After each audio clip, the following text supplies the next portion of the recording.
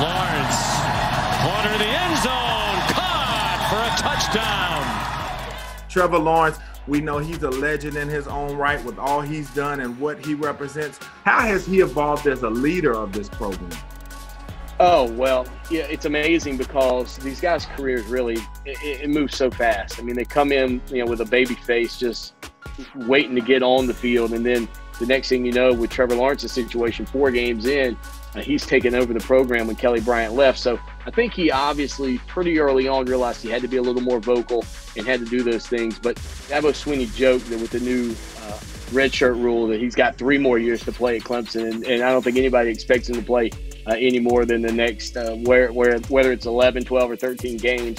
I don't think anybody expects much more out of Trevor Lawrence at this point. But, he's a guy who every time you talk to any of these coaches about him, they kind of shake their head. They're in awe. As a high schooler in Cartersville, Georgia.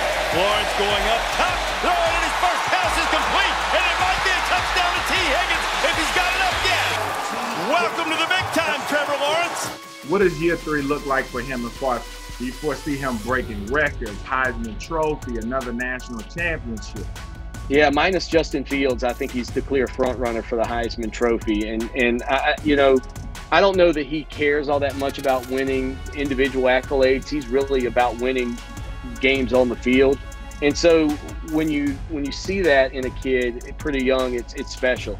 And as far as his numbers, I don't know how great they'll be, but he probably won't play a whole lot in some of the second halves of these games if Clemson does what they expect to do against a lot of the competition, even in the Atlantic Coast Conference.